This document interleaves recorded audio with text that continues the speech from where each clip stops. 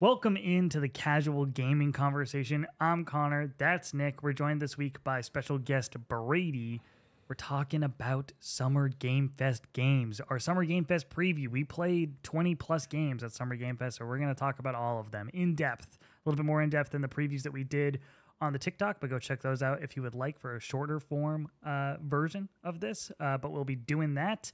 Then we're also doing our hot takes, of course. We're doing a PlayStation 3 draft, the console that we all grew up on, the console that I met Brady and developed my relationship playing Call of Duty Modern Warfare 3 on, the good old days, dude.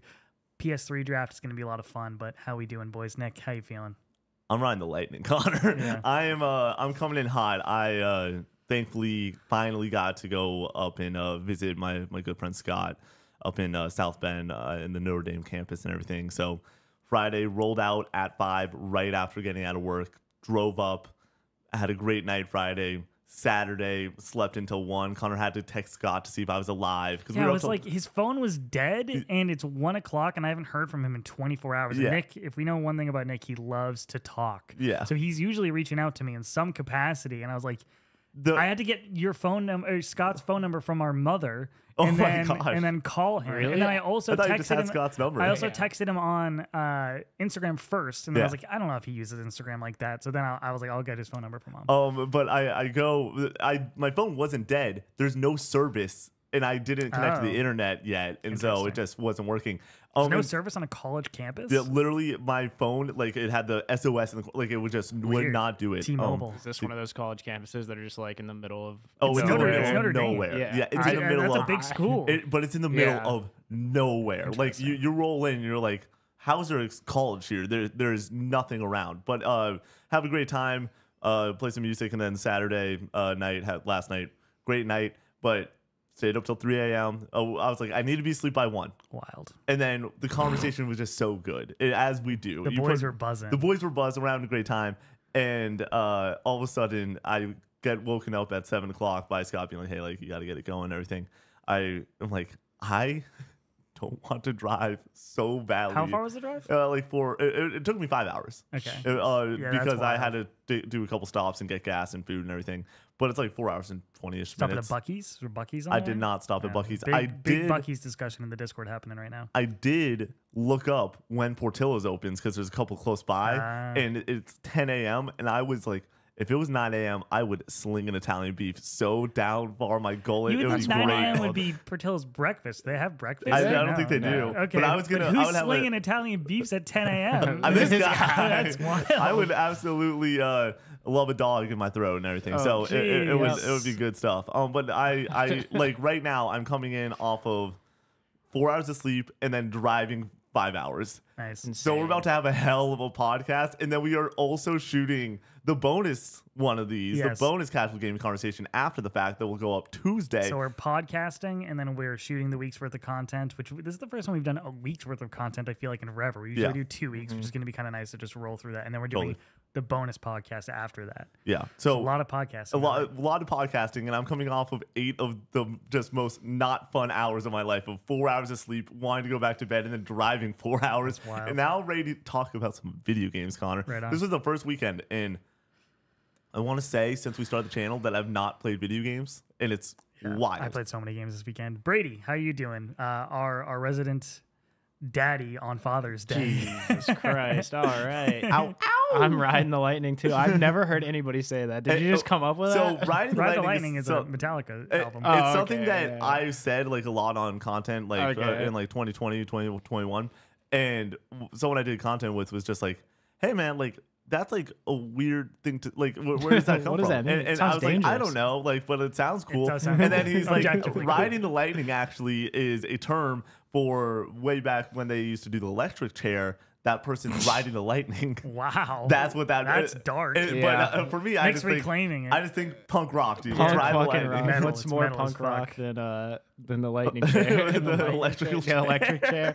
No, I'm feeling pretty good. I played 2 games of Catan took home the dub on both games yesterday. Both so games. both Oh, games. you said you clowned on them in the first one. I didn't know you won the second one. Clown on Right them. The first one was a quick 25-minute game, just absolutely brutal, ate, honestly. dude. Oh, Yeah, yeah. Just everybody back it knew up, from the honestly. beginning, and it was like they were like, somebody got really upset, and they were like, "Do you want to just restart?" And I was like, "We're not restarting. Yeah. I need this, dude. I fucking need this." And then the second game was like an hour and a half, like the best game of Catan I've probably ever played. But I pulled it through at the end, and it's so nice. It's so nice when that like last turn's coming around, but you know you're about to win. Yeah, you're just no 7. Yeah. Please no 7, so I have to Right. ditch half my cards. So it felt real good. Connor, how are Alright. you doing? I'm rock and rolling. I just relaxed this weekend. Was off Friday. Did a couple of lives on the TikTok, which was a lot of fun. Spoke to the people. Did you do one Saturday or Sunday, or like this morning? Or just the one I Friday? did one Friday and Saturday. Oh, nice. I didn't Yeah. know about the one on Saturday. Yeah. Those are always a ton of fun. Yep. Played a lot of games. Surprise for you. Played through Alan Wake Night Springs. Oh, nice. I know. I didn't know- I wanted I to didn't save know that. this. Yeah, Nick asked what I played this weekend. I was like, Pokemon Snap and some Valorant and some X Defiant and Stray. I beat Stray this weekend with Laura as well. Night Springs is really good. Yeah. It's like a 7.5 out of 10. They're little vignettes, and I think they get better and better as they go along. Maybe episode 1 follows the waitress and is really goofy and silly, and they give you so much ammo in this. And they make all the guns automatic. Oh, You're my just gosh. fucking lighting fools up, dude. It's a lot of fun. And then the one where you're playing as Jesse is kind of weak, in my opinion. It's definitely the spookiest of the 3.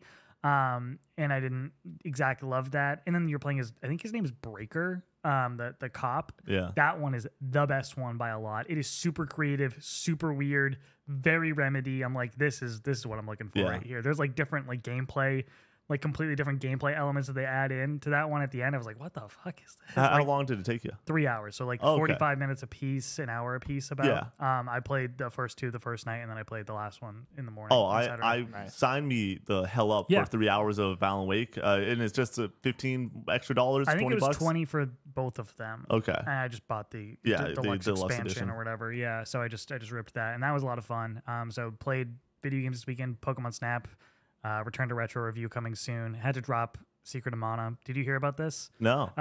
The guide I was following, I got some momentum back, beat a boss. Was like, okay, maybe I'm back in. Guide I was following, level 17, right where he is.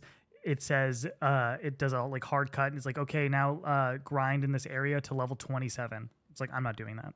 I'm not spending 3 hours right now. I'm already trying to get momentum back in this. That will just kill my momentum completely. I'm not playing that right now. So I picked up something short, picked up Pokemon Snap. I'm about to beat it, I think. This game is fucking awesome. This game rules. I love Pokemon Snap so much. I did not think I was going to like it as much as I do, but I'm about to beat it or whatever. There's certainly like more to find. You want to know something that's really exciting?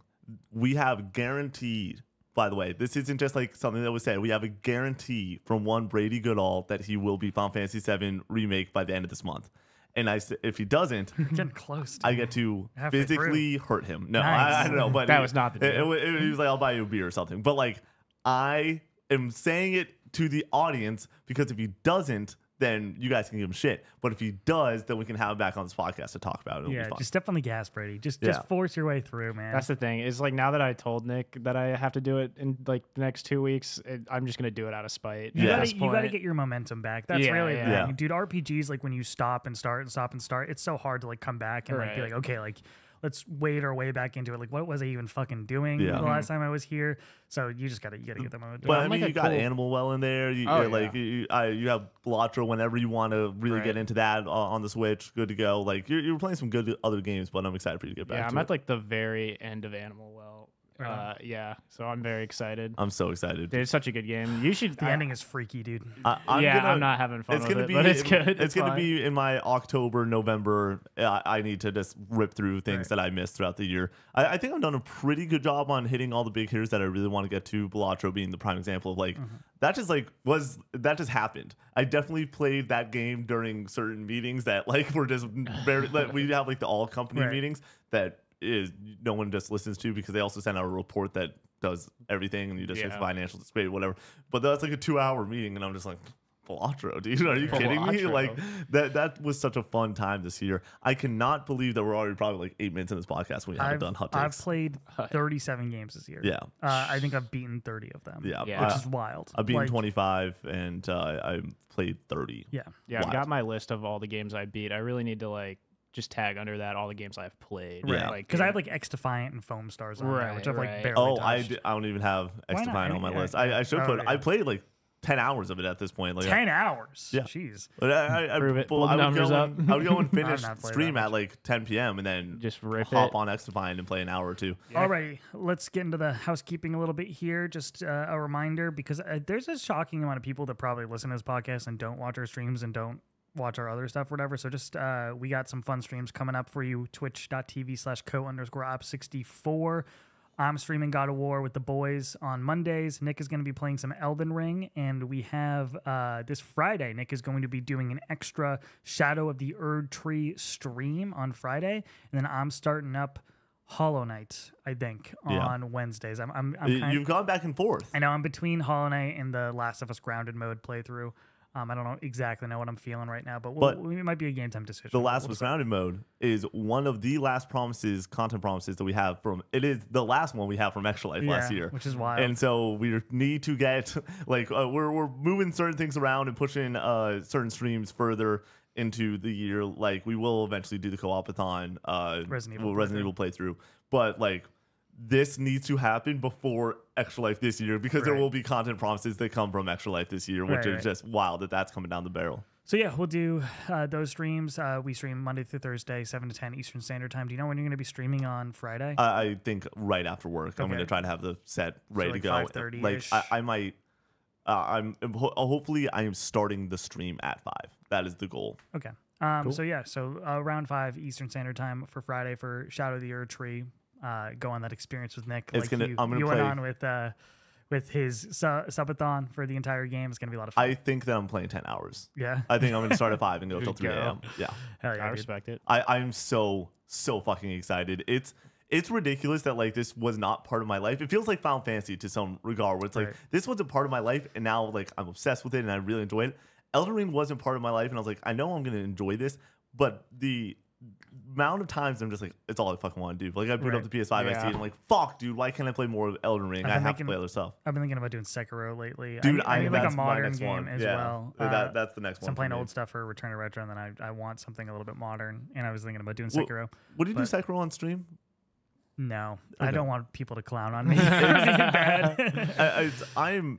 We all know I'm the best gamer at Co-op 64 by like a landslide, but me playing Resident Evil 2 and missing those shots at Oh the my end of that god, game. dude! Watching was so hard. I was like, I can't. Like, I'm telling him to like, because the way that it works is like the reticle will like come in if you stand still, and Nick is just moving and just, just like all over the place. Like, turning, burning, Yeah. like, oh my god! But I beat Resident Evil 2 recently. We Yeah. need to do what we've been playing episode. Yeah. I have beaten like, and you have also, Yep. and you even have beaten so many freaking games since the last time we've done one of those. I'm so excited. And people to really like discuss those them. episodes. People just like talking about games and Yeah. being excited about like actual video games and not just the industry as a whole. Yeah. Which I respect. Like I think those are some of my favorite discussions as Yeah.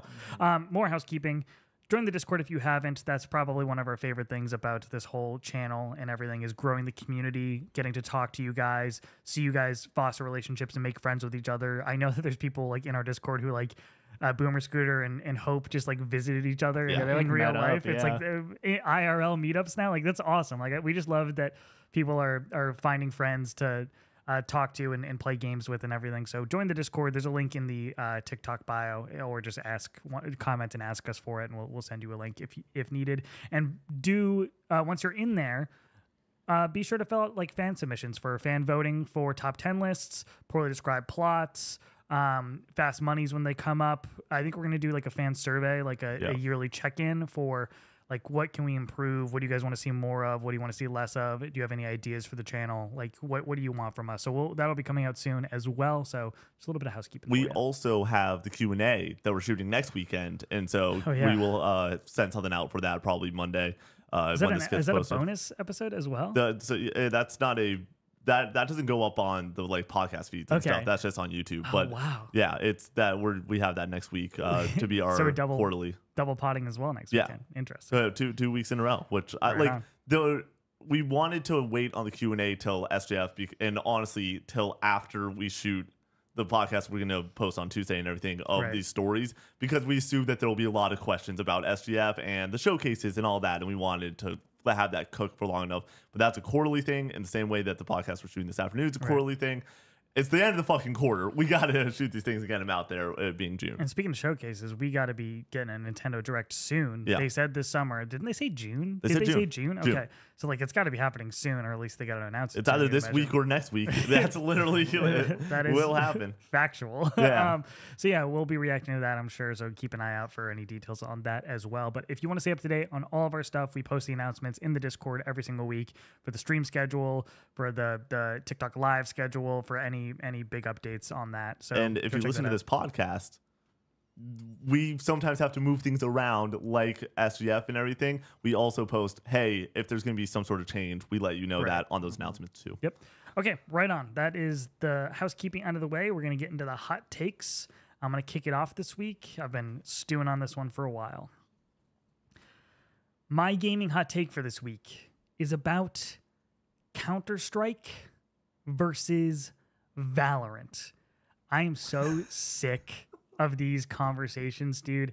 I love Valorant. It is one of my favorite games of all time. I've had some of the best times playing this game in my entire life, and it's so fun and so amazing, but it always is brought down by a Counter-Strike fan being like, you do know that it's worse than Counter-Strike, right? And I look to you and I say, yes, I do know that it's worse than Counter-Strike. Counter-Strike has history. It has legacy. It's been the big dog for years. And there's nothing but respect for Counter-Strike. I personally prefer Valorant. It's a preference thing. But I feel like the Valorant community looks at Counter-Strike and is like, yeah, Counter-Strike's fucking awesome. Glad people enjoy it. Counter-Strike community looks at Valorant and is like, these fucking dorks and their E-daters and their powers and their Overwatch powers and everything. It's ridiculous. And I'm here, sitting here having a ton of fun, enjoying the variety that the utility brings and the different agents bring and how many updates there are to Valorant. There's a ton of updates constantly keeping the game fresh, whereas Counter-Strike has really been pretty stale over the last few years. We just got CS2, but that was really just like mainly a visual upgrade, and they changed the smokes and stuff as far as I understand it. If there's more changes, then let me know. But like Counter-Strike is Counter-Strike. Valorant is an ever-evolving, growing thing, and I love Valorant. And all I want is to just live in peace and harmony with the Counter-Strike fans and the Counter-Strike community. They're both awesome. They're both great. Leave me alone. I love Valorant till the day I die. So something tells me they're not going to leave you alone. Yeah. I'm not even going to put in this part of the hot take. I'm just going to let yours go up as Get that. bullied. I do not want to be part of this conversation. I do. I'm glad I'm here for this. Valorant is better in my mind. Like, I've played both of them, and the variety that agents bring with the different utility and being able to change up your kit based off of the character that you're playing is refreshing and is fun and is unique. Like, I know that Valorant is a copy of Counter-Strike, but there is things that I think it does better. And I refuse. People talk about the community around Valorant and how toxic it is. I don't think that should be a knock on Valorant itself. Like, that's not Valorant's fault. That's just people's fault. But I've had some of the most human, amazing experiences on Valorant that I've ever had with random people. Like, just 4 random people. The boys are buzzing. Everybody's doing call outs. Everybody's complimenting each other on like nice clutch, good round, great utility usage or whatever. And like you're making plans, you're executing the plan, you're coming back from 9-3 or whatever. And like it's just so amazing when those moments happen. And like I refuse to believe that I'm the only one having those amazing experiences in Valorant. And it's not like how everybody else says it, like it's just this massive, toxic, horrible experience. Granted, I am higher ranked because I'm better than you losers. You I'm better than Nick. And gold. But yeah, so I think that does factor in a little bit. Like people are kinder in the higher ranks, I think. But there is a lot of people with a ton of ego as well. And when that happens, you just fucking mute them and then you move on. But that happens in Counter-Strike as well. Like there's toxic people in Counter-Strike. The only times that I've ever experienced toxicity is when I play with you two. So like that's really it. I'm kidding. I'm kidding. No, you guys are. It's very fun to get to game with you guys, and when we get the chance. Connor and I were talking about it. It's just hard to get 5 nowadays. Yeah, it's really you can't just like stroll in on a Tuesday night and get 5 anymore. Back in the day, dude, we used to every night. Sometimes we would have 6. Yeah, sometimes we'd have too many, and now it's now like, you can't get 5. We're busy, and the guys are busy. Games, dude. Yeah, and we're playing a lot of video games. I need to. Like somebody was asking about on the live yesterday about like how do you have so much time to play games? And it's like, dude, like I've given up everything else in my free time. Like this is all I do now. I don't watch shows. I don't like go out. Like I just play games. We have Hot D tonight. I just remembered that. I'm so excited. You need to say House of the Dragon because that's going to confuse people. What do you mean? We're getting delivered that Hot D. Nick has been talking about taking glizzies to the throat, and he's been talking about that Hot D. Connor, ride the lightning, baby. Connor was Connor's like, are you gonna be like tired? Like, are you gonna bring it? I think I'll bring it. It does. You're here, right? dude. We're having a vibe. You're fucking here. Yeah, I'm excited though. Yeah, I'm excited for some Hot D. I just rewatched the last episode the other night, and I was like so excited. Yeah. Hopefully Jess doesn't get home too late. She's at Bonnaroo right now, so her and I can watch it together. Is she rolling out today? Yeah, I think she's gonna watch Chapel and then roll out. But I'd imagine, and you probably know this from going, that getting out of there is a nightmare. It's a nightmare when you were at the very end of the day leaving. Yeah. But if you're leaving early, it shouldn't be bad literally at all. Yeah, I'm not sure. We'll see. They do a good job of getting out there after everything finishes up. All right, my hot take. You ready for this? Nick. Let's hear the hot take. My hot take is going to lead into the conversation we're having about the SJF previews that we saw and everything, and it's going to be a terrific conversation. I'm very excited about this. But like, my hot take is coming from a comment that I made in a video that I want to expound upon. My gaming hot take for this week is that Monster Hunter Wilds next year will win Game of the Year. Capcom is unbelievable. They're at the top of their game right now. This game is so next gen, so well developed. Capcom knows how to make great games. This is their biggest game ever. It is going to be, in my opinion, their best game ever. I understand what 2025 is. I understand it has GTA 6 as the headliner with Judas and probably Metal Gear Solid Delta and just a bunch of great titles. And I'm not taking away from any of those titles. I think that they're going to be phenomenal. Next year has the chance to be the best year in gaming ever. Monster Hunter Wilds, Game of the Year next year. It will happen. Clip it. I doubt it. I doubt it. Yeah, that's a crazy take. Yeah, there's too many good games. Fable next year as well. Perfect South Dark of Midnight. maybe. South of Midnight. Like, I don't care. Whatever PlayStation has cooking. Dude. Ghost 2. I generally am like, unless there's a From Software game that comes out next year, this will win Game of the Year. I think that all of us, it's going to take over the fucking world. I think that this game is going to go wild. Like, it's insane how good this game looks, and to see what a gameplay experience is going to be like. If they are able to nail seamlessly joining and co-op and everything. They said it's not seamless. Like, it's not like 1-for-1, right? Yeah. They said they didn't. I don't know if they said it in your thing, but I've seen details now about it post that like it's not like there's still scenes that you have to like watch on your own and stuff like that. So it's not, that was a big issue with World. Like there's cutscenes that you have to watch and like certain things you have to do before you can like hop into the other person's game and stuff like that, which is frustrating. But I think that if they are able to minimize those moments, and it won't matter when you're in the hunt in this giant open world with someone else, it will be epic. It will be the best it gets. Like I never thought I would care so much about this fucking game. And now here I am just like blown away after what I've seen. I think it's going to be a Game of the Year. Right on. I mean, I think it has a chance. I think it'll definitely be nominated. Yeah. If I had to guess. Do I think it has a chance to win?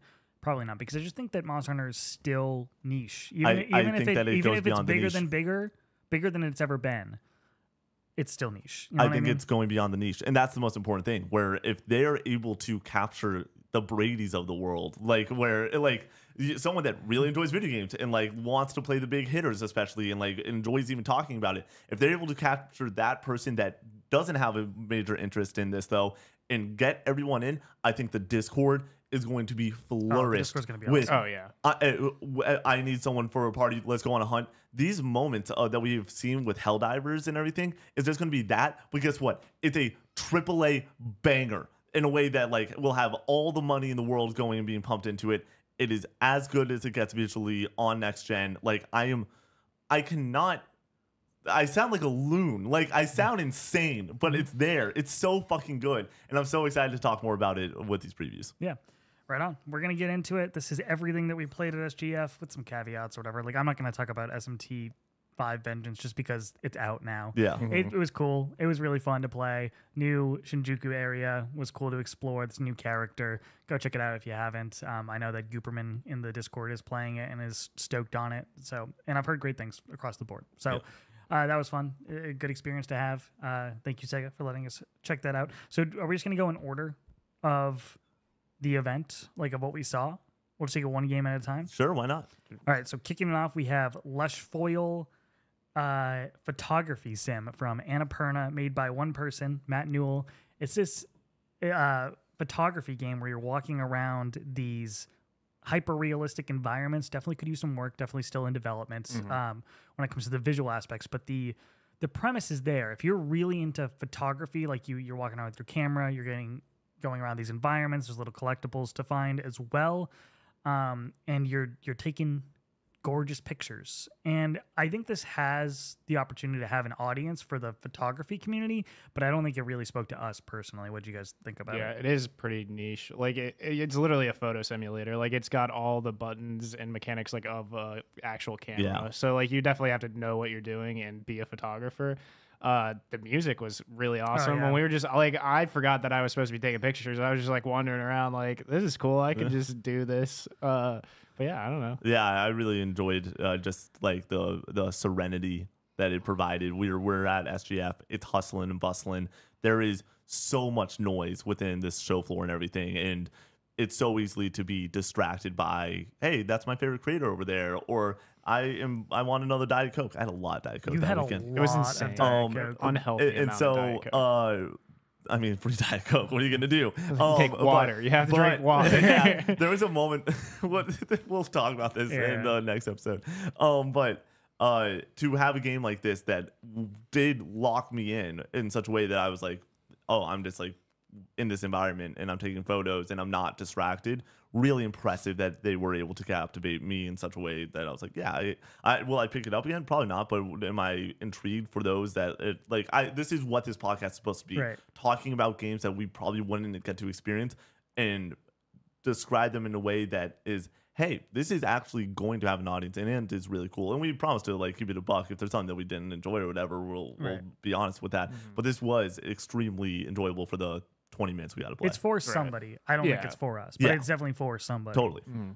Next up, another Annapurna joint. We have Bounty Star, this mech game where you have your base camp. You're building out your base camp. You're farming. You're improving your mech, and then you're going out into the wilds and fighting in your metal beast. Yeah. A lot of fun. Flying around and taking on enemies. I thought like the movement and the combat was really fluid. I'm not really sure about the base building aspects and like the base camp stuff, but I do think in premise like it's a cool idea. Like go out, do your bounties, use that money to like build out your base camp, maybe make your mech better, and then repeat the cycle. Whatever. What do you guys think of this one? I enjoyed it. The art style is like cartoony and kind of like just easy to step into and be like, all right, like this has a vibe. It's not taking itself too seriously. Like it's trying to do something and it does deliver what it's trying to do of, hey, base camp, easy to understand, easy to like go and put points on upgrades and just like, we're going to make a cool ass mech. The combat was very difficult, even after a certain point. You guys felt like it was. I thought I was flying around. Yeah. Well, you're a pro when it comes to mech games and Armored Core 6. I played one Armored Core. This guy, he won't shut up about There's it. a flow, dude. Alex Golden was talking about this. Like you get into this like flow state where you're just like. It's gonna sound ridiculous on the podcast, but you know what I'm talking about. Like you're flying around, you're shooting, like you're using your like secondary stuff, like in boosting. Like I don't know, there's something about like mech games that is really fun and very satisfying. The and it develop- did have that. I'm gonna grab a water real quick. I'll be right back. Yeah, the developer was there, and he did say that they did make it kind of difficult for like the little demo, that it will be easier at the beginning and then get progressively harder. But yeah, I thought the art style was really fun, and like you said, the gameplay was super swift and fluid. And then I'm a sucker for some like banjo-y like acoustic music, and it had some like just really soft like acoustic in the background, and it was super enjoyable. It's very Western in its style. And the Wild Wild West. Yeah, you can get that from the name, even Bounty Star. But Yeah. so it definitely has that aesthetic. I think this one of those situations. I don't know if I'm going to play this when it comes out, but it's definitely for somebody. And I don't know how early into development it is, but like I can see this getting fleshed out a little bit more and being a bigger, more robust title. But even with what we saw, like I can see the picture being painted in front of me. You know what I mean? Like as to like what the gameplay loop is going to be. So, and it's Annapurna. They really haven't they put out good stuff just in general. So yeah. This next title, you know, that like.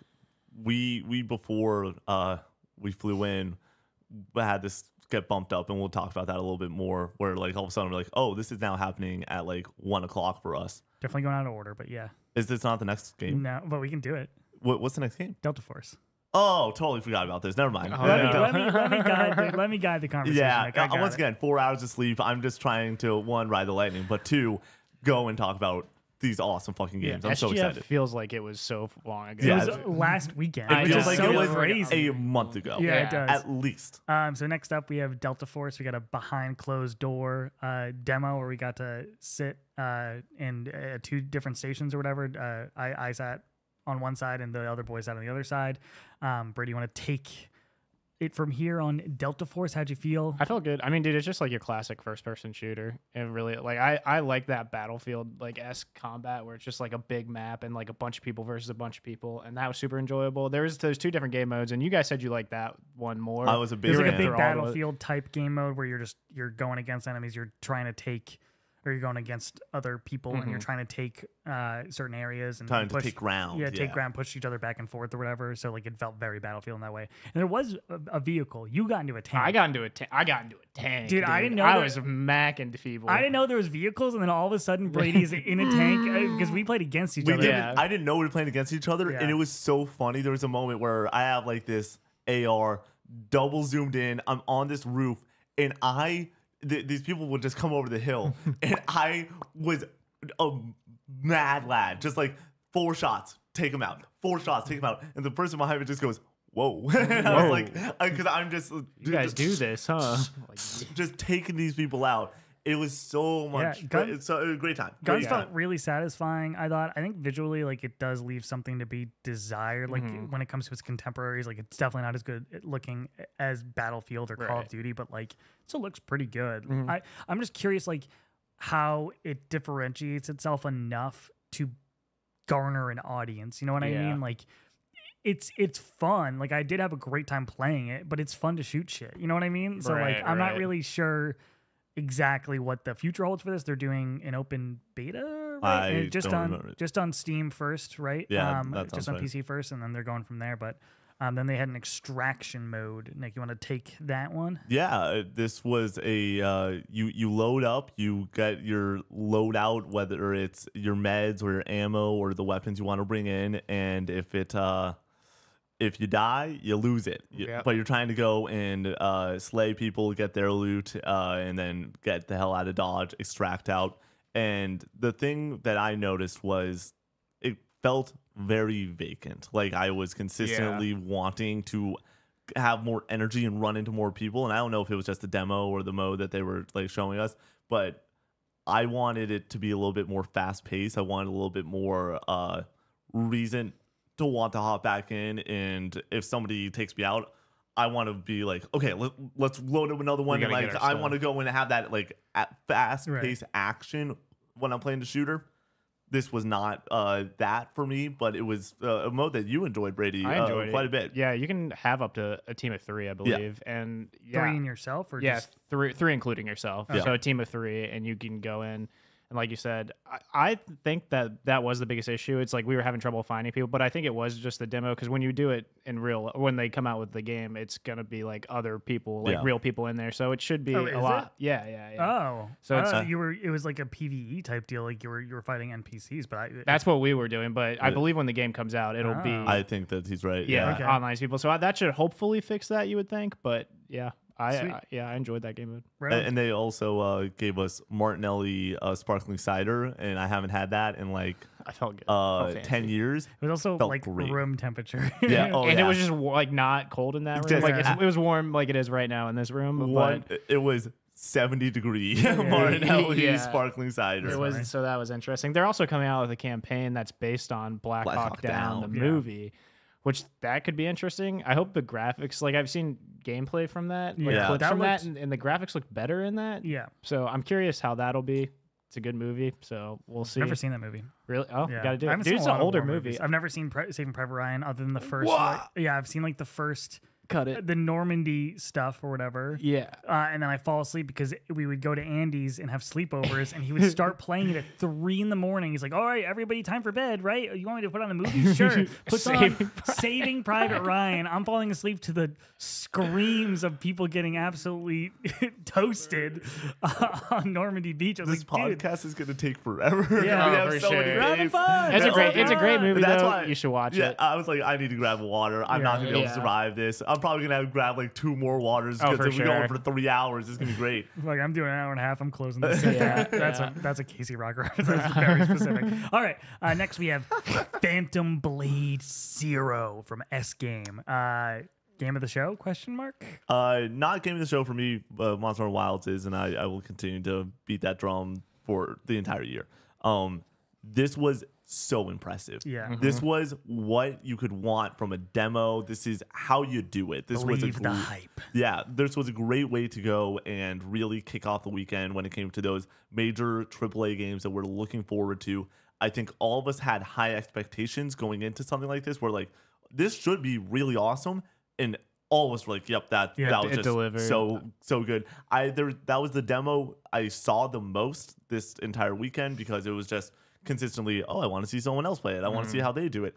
Every single time, people did things differently and also in really cool ways. I just think that this fast-paced, action-based combat is really cool. Like they know what they're doing. You hold down your blocks, and when you're holding those blocks, it's not like super punchy or like it doesn't hit the DualSense or your Xbox Elite controller with a rumble or anything, but it's the animations on the screen are so sick of the ding ding ding ding ding ding ding as you're just like blocking these quick attacks, and then the blue comes in. That's when you know to dodge out of there, or parry, or the red comes in. You know how to dodge out of there. It is so electrifying, this combat. And I think that when eventually it comes out, we don't have a date on it. I would assume, and they were like, it's down the line. Like this thing is. I think it's 2 years away. Somebody just drafted it in our fantasy league. Oh, for this year. Jeez. Oh no, can't do that. Yeah, that's tough. I mean, that's it. And that person is named Brady Goodall. It was not me. It was not me. Did bids go through for this next week? Yeah. Did you bid on? I bid on Veilguard. How much did you bid?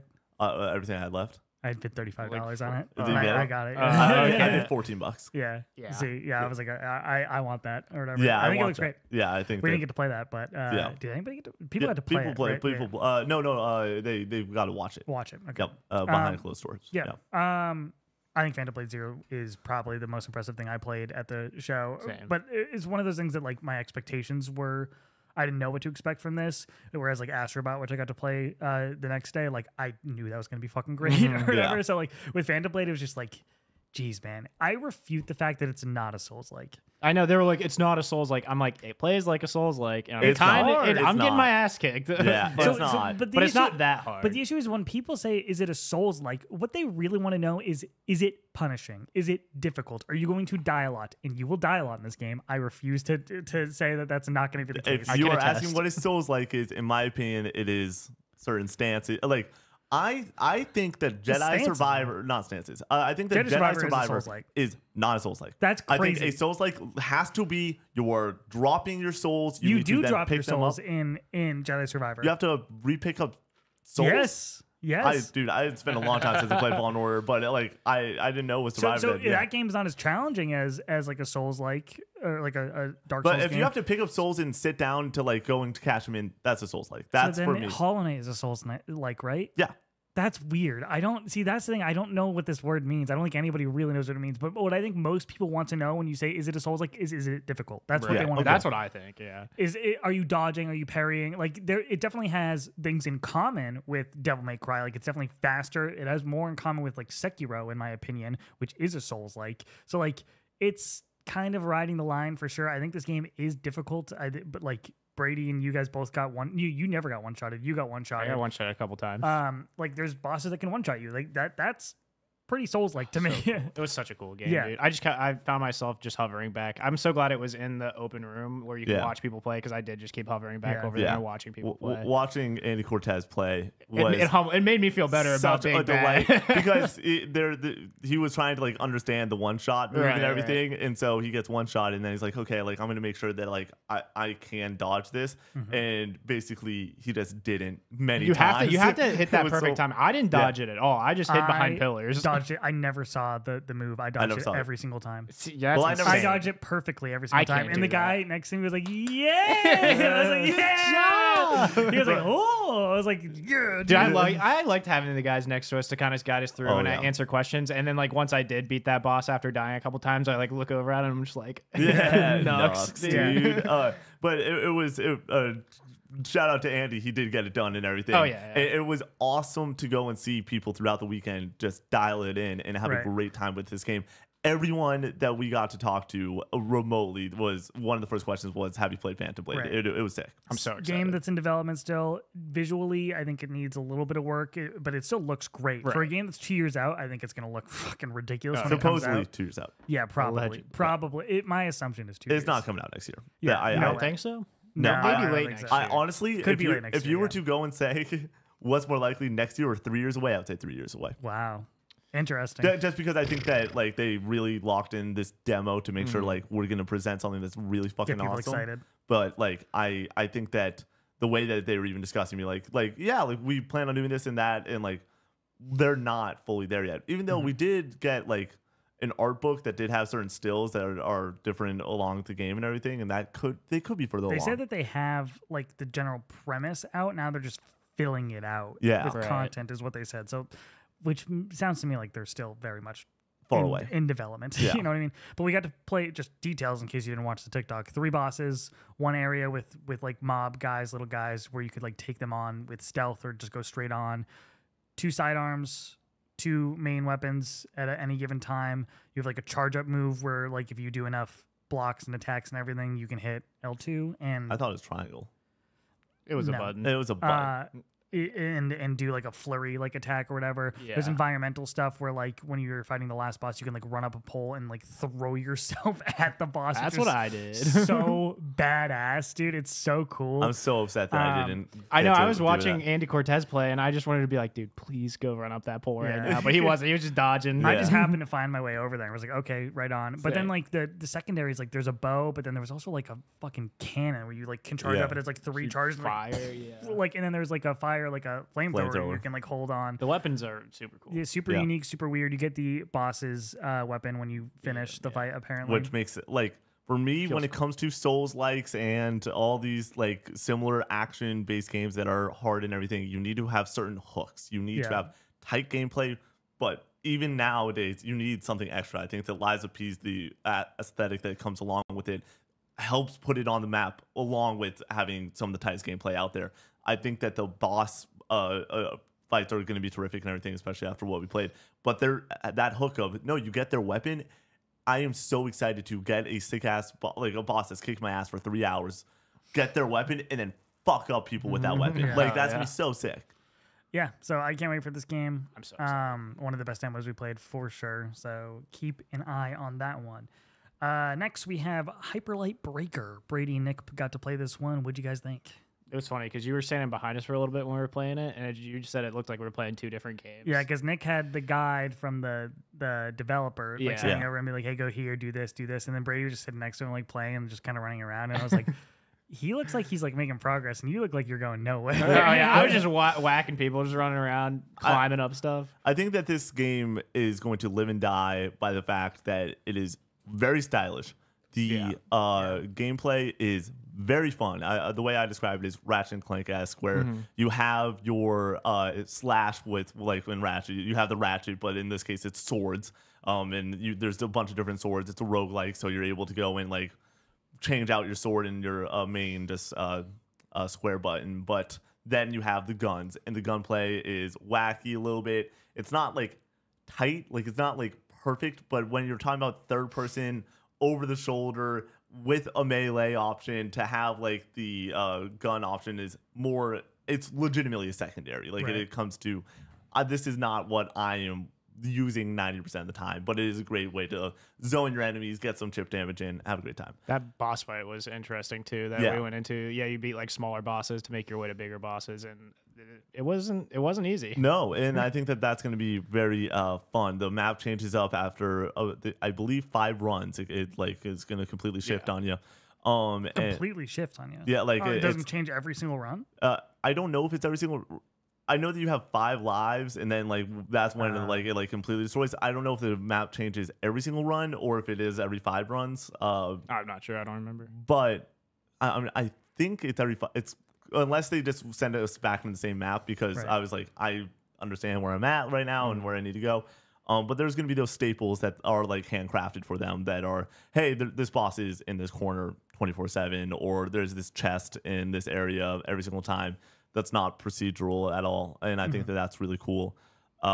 Great game. Literally, we didn't know if we were gonna play this or not. I remember listening to Kind of Funny and the way that they talked about this game for years about how to play Drifter and then even Breaker with some previews that they've had previously.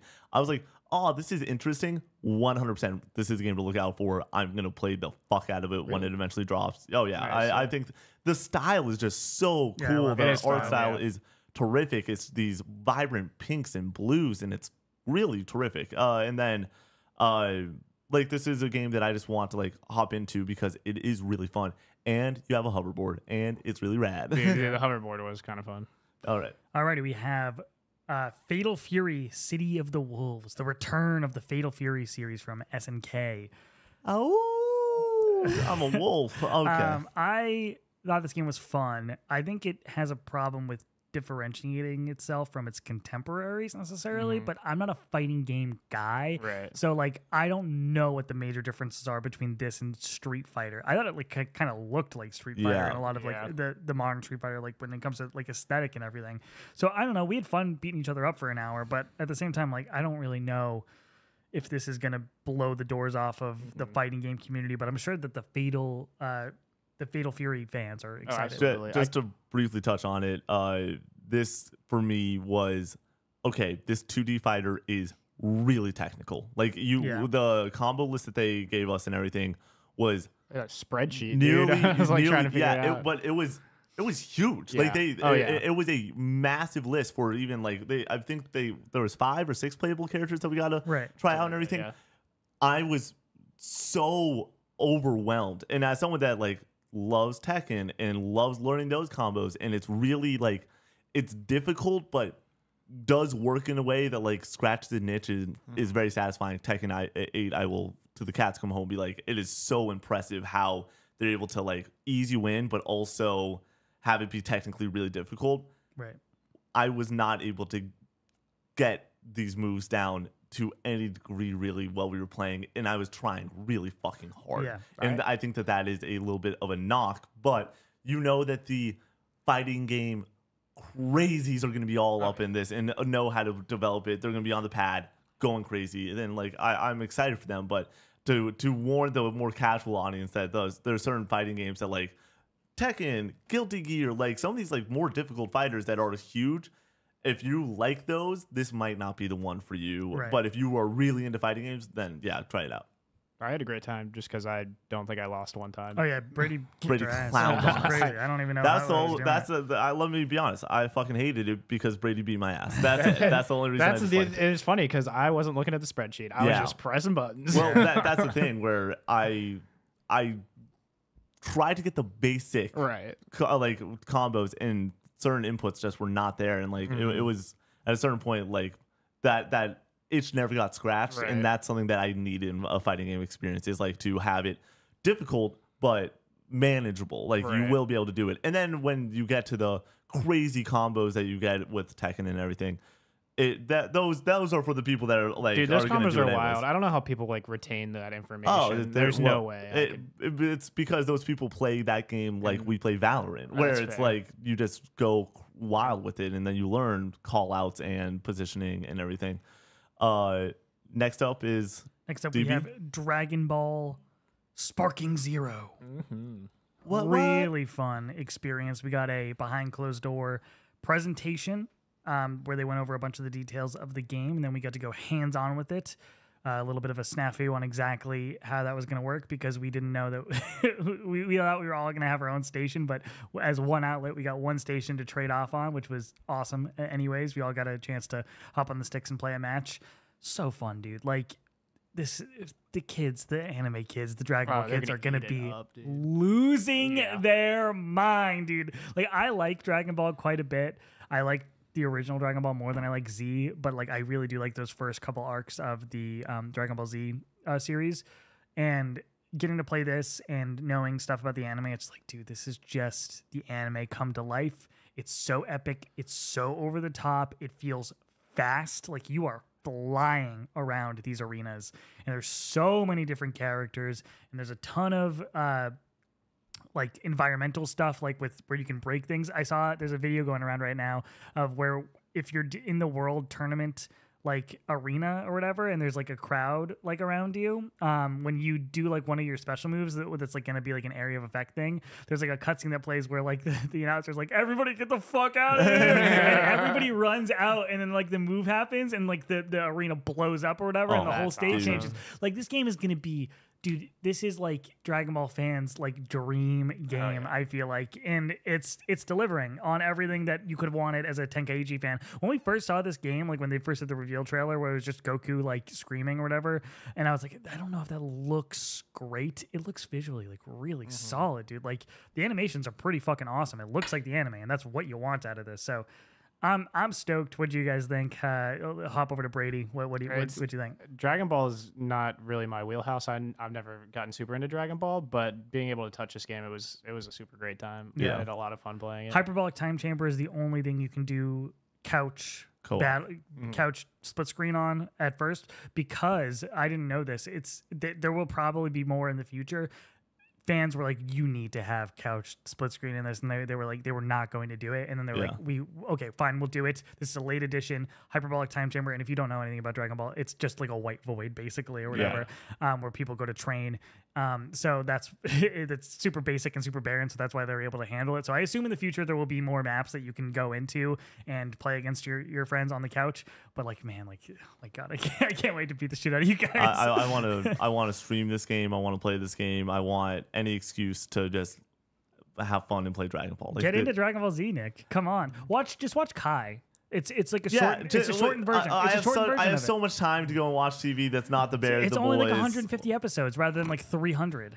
Only 150 episodes. I don't actually think it's that long. You anime lovers, it never. What'd you call me? It never is lost on me how wild y'all are when it comes to the episode length. And yeah, I watched How I Met Your Mother multiple times. That's 200 episodes. Yeah, Nick's out here watching challenge seasons from like 10 years ago. It's like, fuck, I'm gonna watch challenge 12 or whatever. Like, Nick, this is MTV trash television. Yeah. I'm trying to get you to watch Peak right now, and you're like, no, it's too long. What are you talking about? For me, what I have learned is Attack on Titan and Full Metal being around 60 to 80 episodes. That's how you get me in. That's how you get me in. 24 episodes is the sweet spot. Your Cowboy Bebops and like Gurren Lagann's or whatever. Like, that's my wheelhouse. Yeah, when like I've only watched handfuls of anime, and what really brings me to an anime is like it's under 100 episodes. I'm like, I can do this. Right. I tried to watch Naruto, got to season 4, and I was like, season 4. Wow. Yeah, I was just ripping through it, dude. And there's filler episodes and stuff, but I was like, all right, I give up. I'm gonna go fucking watch Attack on Titan. Yeah, longest I've ever watched is Hunter x Hunter, and it's 160 episods. And I was like, Jesus Christ. Yeah, I get bored. Dude. I want to get into Naruto. I think it's time. Really? So you'll watch Naruto, but you won't watch Dragon Ball Z? Wait, I just fucking dunk on you. I want to do it. Yeah. Okay. Yeah. All right. Nick, moments after saying like too many episodes, but I'm gonna get into Naruto. Yeah. It's short, right? It's like 6 episodes. Jesus. So there's like 3 different series. Yeah. For it. Naruto, Shippuden, and Boruto or whatever. Don't look at me. Shippuden is the one I want to get into. But you got to watch the original, right? What? I think you have to watch the original before. I mean, like, we'll work it out. I'll call up Snowbike Mike. He'll give me like a 45-second like. You're gonna be able to like do all like the hand movements or whatever. No gang signs. I think that when people are doing those for Naruto, I'm like, they're so cool, dude. They are really cool. Brady, why? This podcast needs to end, and we are. Dude, we're not even. I'm having a great time. Can we just have fun? This is gonna be a 5-hour podcast. We have a PS3 draft we're supposed to do. Dude, we're gonna draft at the end of this, and I'm gonna be like, all right, we are 3 hours in, but we'll go as long as it takes. This has been awesome. I love this. We are not even halfway through the list right now. Some of these we'll cook through. While Waiting is a game that I played. Day of the Devs, one developer. It's kind of like it reminded me a lot of Untitled Goose Game. You're a boy in many waiting situations where you're like waiting for the bus, waiting for your luggage, and you're like supposed to walk around the environment and like do certain tasks. You have like a checklist that you get like stickers for doing them. I thought it was a little bit too light on direction for like, it would give you like the list, but it wouldn't be like do this specifically. It would be like a clue kind of. But it's cute. It has a nice little art style. Looks like a kid like drew it or whatever, which is like very charming and everything. I think this is another one of the games where like I can see the audience for this for sure. People who like Untitled Goose Game and like silly things like that, and just kind of something that's a little bit more relaxing and laid back. Like you're gonna have something to enjoy here. 100%ing this game, I think, and like figuring out what exactly you need to do in these situations. It's gonna be a lot of fun. One developer, the guy was super nice, who was giving me the walkthrough and everything.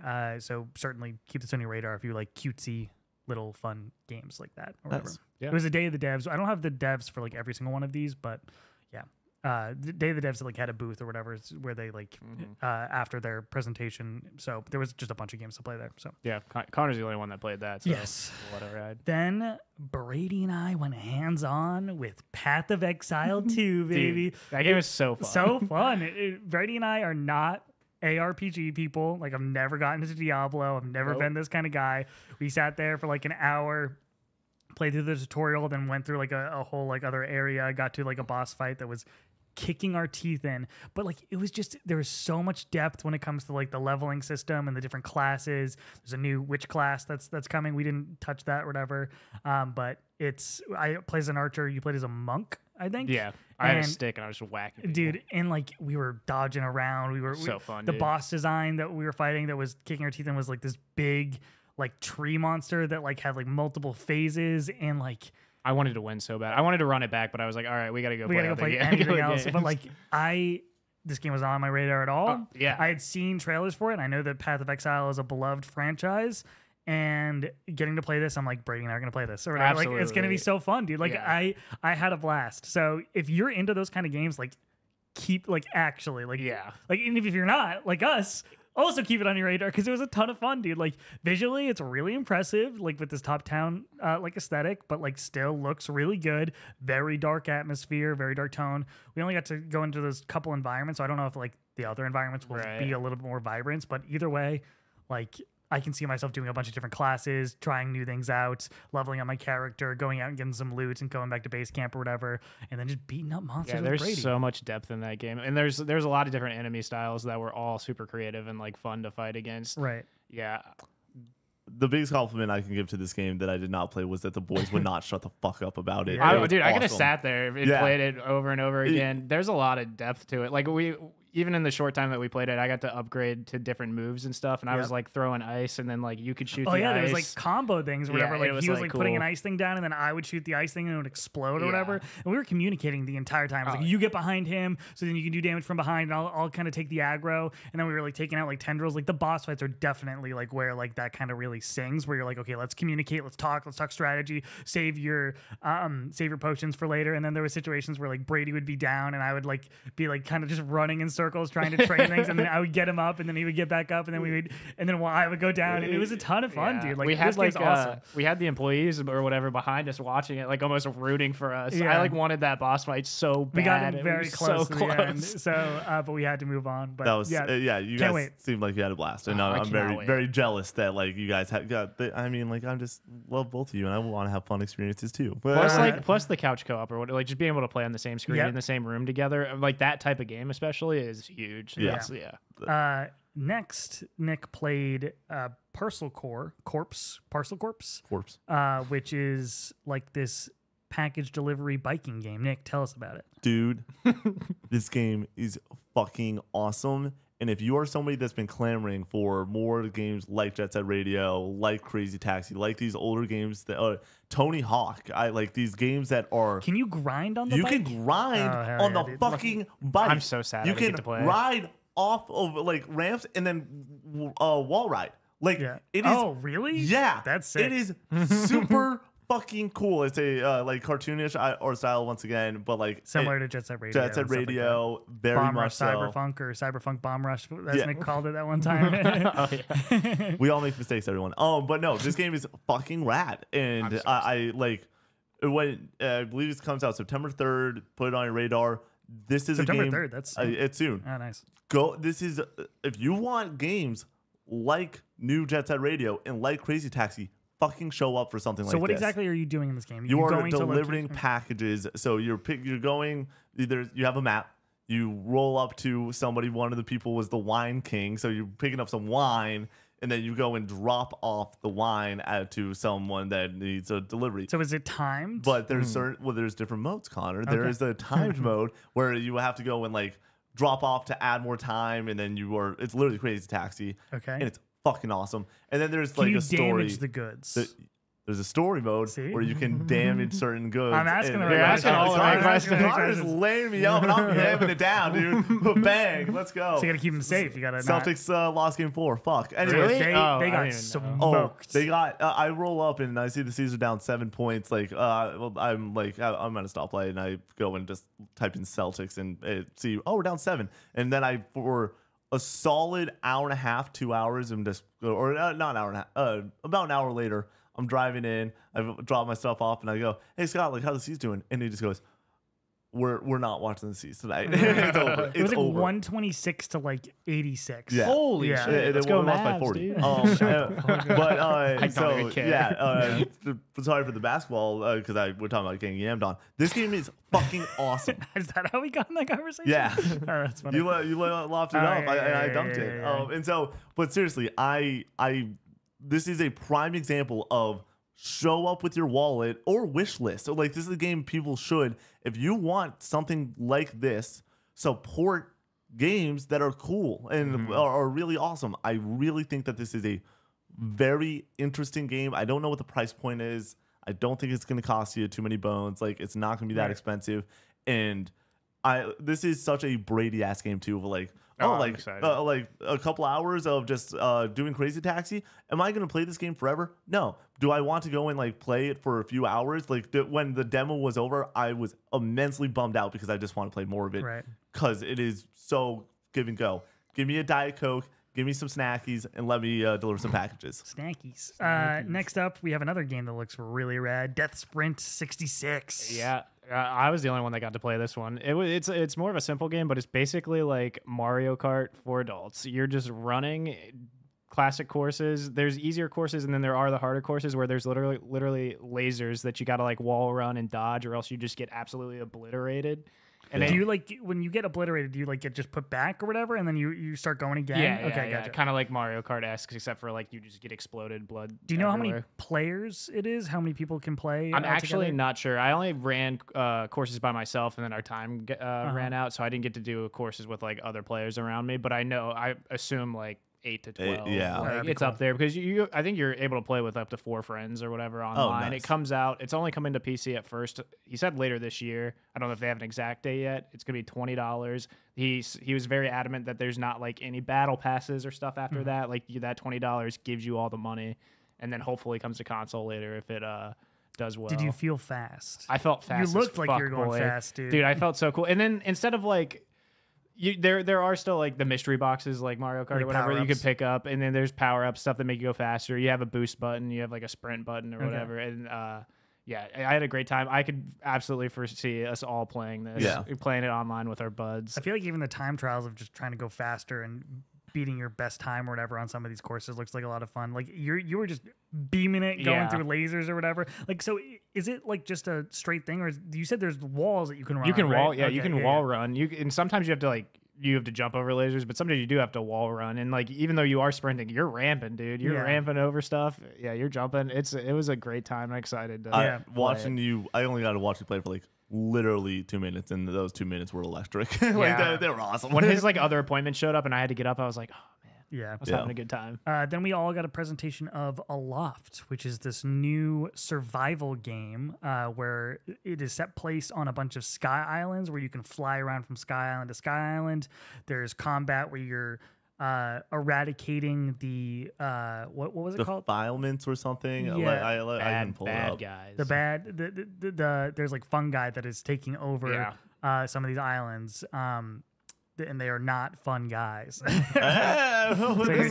taking them out to like reclaim the islands, and you're making your way towards like the center of the storm. But like it's really just about like you can have your own island, you can build out your own base. There's 8-player. I think it was 8-player co-op. I think you're right. And you can even corruption. They called it corruption. You can even take your island and like copy it and drop it into somebody else's world, so you can like have like your little like archipelago of islands. I thought like there was certain aspects that just looked a little bit stiff. I just wish that there was like more fluidity to like the flying, but the concept itself is just really fucking cool. Like sky islands, flying around, like just being in this space like seems like a ton of fun to explore. Go out, gather items, get like your cloth and your wood and everything, similar to that of like a Minecraft situation. I feel like every survival game gets compared to a Minecraft, but like from an aesthetic standpoint and from like a gameplay standpoint, I thought it looked pretty fun. Like when you're doing certain like attacks and certain like you're cutting down trees, like there's like a bar that you have to press twice on or whatever. So like there's like a sweet spot where you're like clicking. So like it adds a little bit of like a level of strategy to not just like click.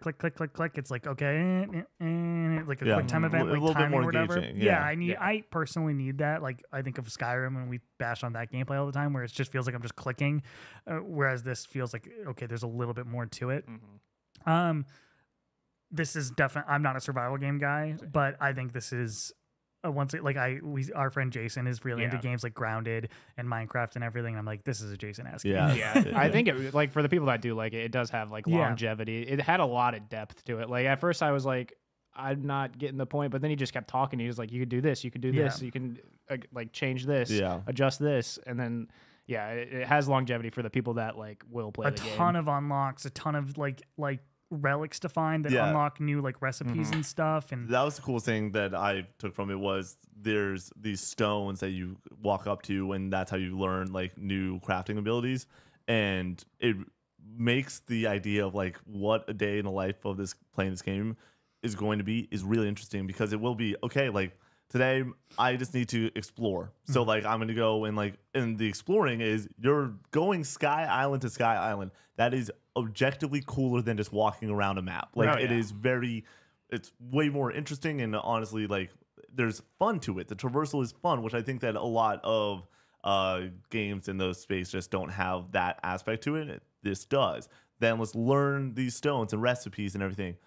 And then after the fact, it can be, okay, now tomorrow I'm doing corruption and I just want to clear out these islands and I'm going to face this boss. Or like, it's cool that there's things beyond just the mindset of like, I want to make my house pretty and I want to like do that. And that's there, but there are a few other hooks that are interesting. And the way that the map works is like a big circle and there's like quadrants, and there's in the center, there's like this big storm where like corruption is like at its worst, I guess. And like, I like that there's some sort of draw to be like, okay, like we're heading towards something. It reminds me of No Man's Sky when you're trying to get to the center of the universe. Like there's something there to want to work towards. And I do think that for me, for survival games, I like having that, like that pull, that draw or whatever. All right, next up we have Nick got a behind closed door experience with Monster Hunter Wilds. And 20 minutes go. I'm going to try to keep it short. This is keep it a buck. This is keep it 100%. This is like one of the coolest experiences I've ever had in my life. Well beyond just like what what we are doing and like seeing and everything. This made the trip worth it. This was like the only reason that the whole team didn't go was because of some scheduling things that we didn't think were going to work out. I wasn't supposed to see Astros because of this and everything, and it worked in a way that I was able to, and it was really awesome. But to have this experience, the game being played by the director, and for it to be the most epic shit I've ever seen in a video game, I was just jaw agape after watching this. Like, I cannot describe it without sounding like a nut job, but it's the coolest shit ever. Monster Hunter is so rad. Obviously, the different weapons and seamless open world, a seamless open world experience. And then the hub world and the way that you have like the coolest stuff that I can bring up at many points. Go and watch the video on TikTok if you want to hear like a more rambly, crazy rant. But I'm gonna hyper focus on this one point because I think that this attention to detail and how cool certain things are within this game, beyond just the monsters and everything, are all across the board. The fact that you can go into this crazy large open world, set up a base camp, and then within the middle of a fight, go back to that base camp, or before the fight starts, make your food. And the food porn in this game is crazy. It looks so good. My stomach was grumbling after seeing this dude cook. And then if you do go back to the camp, it just might not fucking be there because a monster might destroy it as you're just experiencing other randomness. That attention to detail and how cool that aspect is the same for every aspect within this game. Sounds very alive. It's very alive. Very, like, I don't know how they're going to pull it off, but they fucking pulled it off. And Capcom obviously has been on a winning streak just a tear. Just so long at this point. This will continue that winning streak. This was one of the coolest things I've ever seen and experienced. And thank you for watching this and making that opportunity possible. It is that cool. It is like, it's the coolest shit ever. I'm so stoked for it. It's gonna be game of the year next year. It's gonna be my most anticipated game for next year. I cannot wait. And like they discussed being like, oh, we're gonna be at Gamescom and stuff. Like you'll see us again at Gamescom, I believe, at the end of SGF. Like when they did not like play days, but the showcase. I want to see more at every opportunity. I know certain people at a certain point are gonna be like, I don't need this.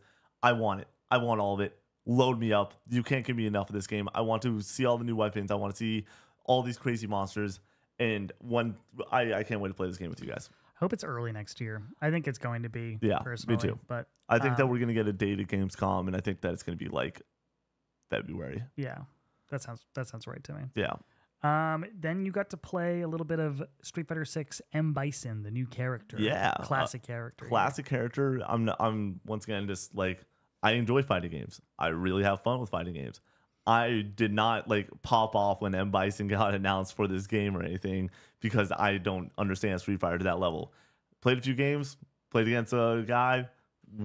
He won 2, I won 1. So I did get to a dub. It wasn't Brady beating my ass for an hour as I tried to like figure out combos. But very intuitive, very powerful character.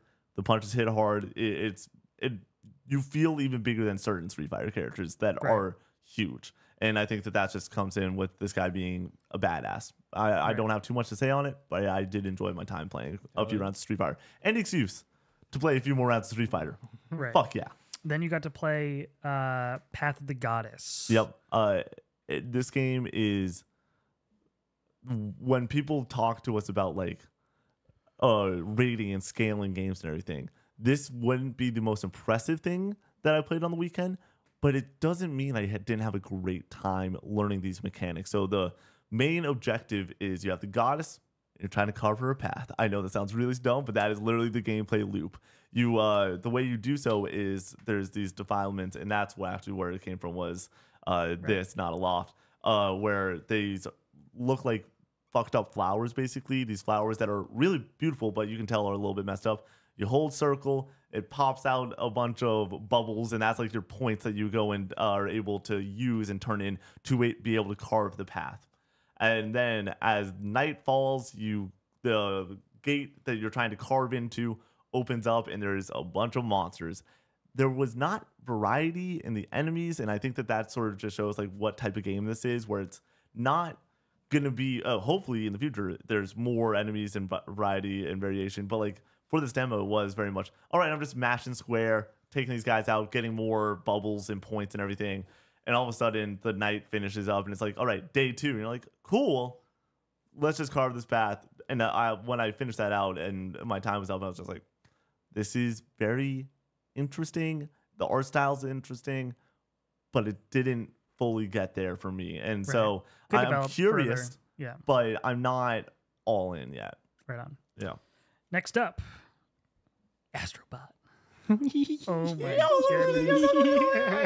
I got to go hands-on with this. Nick got to play a little bit after I finished up, but they both watched me do the whole thing. We wanted to, or this was Nick's idea, to like just let me play the whole thing, just to have like the full experience. They were like, dude, you can switch out whenever you want. And my whole mindset was, I'd rather Connor be able to experience everything and have a full opinion for you guys than to have some level of like, oh, I just want to play Astrobot. I'm thankful I did get a few minutes of it, but I'm very curious, especially a week after the fact. Is this like where you at with this demo? I mean, I fucking loved it. This game should be talked about on the same level as any major AAA Sony first-party game, like with your Ghost of Tsushima, your Last of Us, your Astrobot. Like, I think this game has a ton of depth to it when it comes to the variety of the power-ups, the collectibles, the different level aesthetics, the music, the way that the controller is utilized. Like, everything about this game feels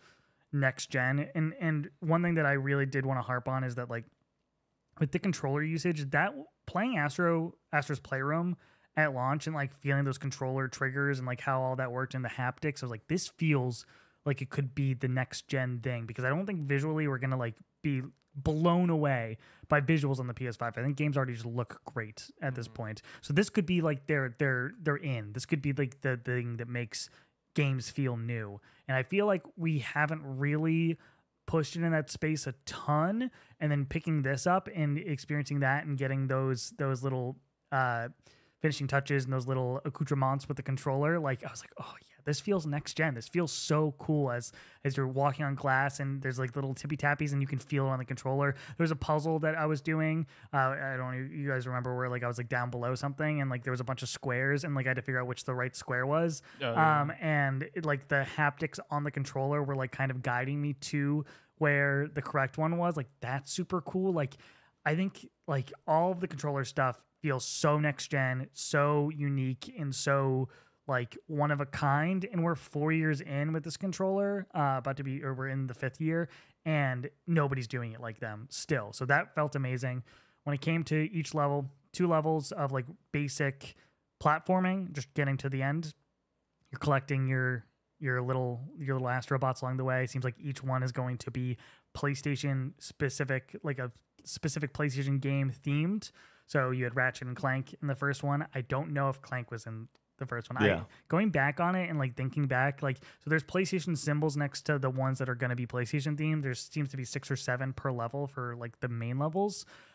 Multiple of them are just going to be basic Astrobots, and then some of them are going to be PlayStation themed characters. There was Ratchet and Rivet. You would assume that Clank would be in there, but he might be just in another level. I think that there's a chance that there's like obviously Secret Agent Clank, platformer and everything.